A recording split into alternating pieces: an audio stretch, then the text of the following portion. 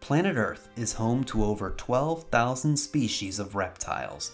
Did you know the very first ones appeared more than 300 million years ago? Throughout our planet's history, reptiles have taken many different forms, all grouped into their own distinct biological orders. Although many reptiles are alive and well today, only a handful of orders remain. The largest order is Squamata, which consists of both lizards and snakes. The second largest is called Testudines, where the turtles and tortoises are grouped. Third down the line is Crocodilia, which is made up of alligators, crocodiles, caimans, and gharials. I'm Donald, and this is my assistant, Bear. Chances are you're very familiar with these scaly friends of ours, but there actually is one more reptilian order. This may look like a lizard, but it is in fact the last surviving member of an order of reptiles that was very diverse during the age of the dinosaurs. The name of this order is Rhynchocephalia, and its lone member is called the Tuatara. The Tuatara can rightly be called the world's most unique reptile, and our quest today is to find out why. But first, why don't we dig a little deeper into the history of Rhynchocephalians? The oldest known Rhynchocephalian fossils date back to the middle of the Triassic period, roughly 240 million years ago.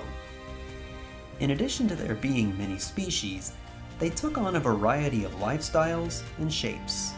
Some mainly ate plants, while others feasted mostly on insects. There were forms that lived on land, and some that were more aquatic. By the middle of the Jurassic period, they had spread around the world, and eventually became the dominant small reptiles. However, most of them had died out by the end of the Cretaceous period. Across the fossil record, the declining number of Rhynchocephalians over the course of the Mesozoic era seems to coincide with a rising number of lizards.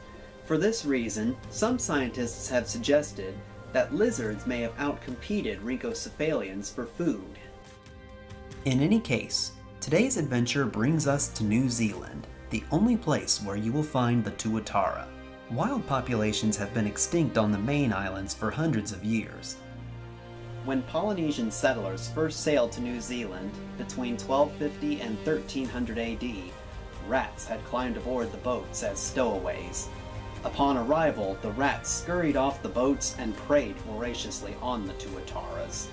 Ever since then, these reptiles have been found in the wild on several small islands off the coasts of the two larger islands that make up the mainland, though some reintroduced populations can be found in fenced sanctuaries on the North Island. For a long time, scientists believed that there were two species of Tuatara. However, genetic studies have revealed that together they only make up one species. Today, two subspecies are recognized: the North Island Tuatara and the Brothers Island Tuatara.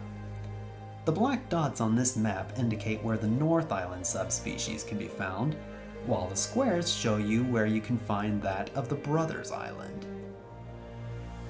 Males usually grow to about 2 feet long, while females usually reach about 18 inches in length, as seen here compared to the size of an average person. Like other reptiles, Tuataras are ectothermic, or cold-blooded. This means they depend on the temperature of the environment to regulate the temperatures of their bodies. Compared to other reptiles, however, Tuataras have an amazing tolerance for cold. They can stay active even in temperatures as low as 41 degrees Fahrenheit, or 5 degrees Celsius, while the highest they can tolerate is 82 Fahrenheit, or 28 Celsius. Relatively low body temperatures give Tuataras a very slow metabolism, so much so that they can go a whole hour without breathing. Furthermore, scientists believe that the lifespan of a Tuatara can reach up to 200 years.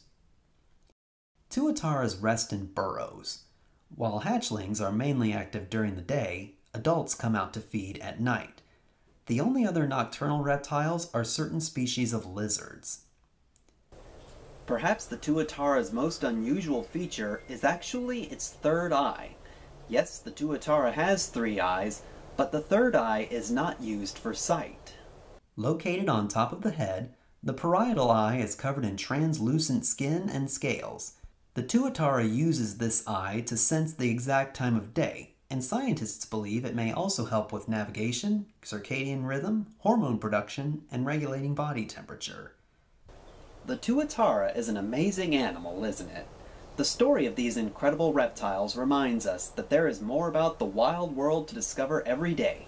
Never stop exploring. Thanks for watching, and we'll see you on our next adventure.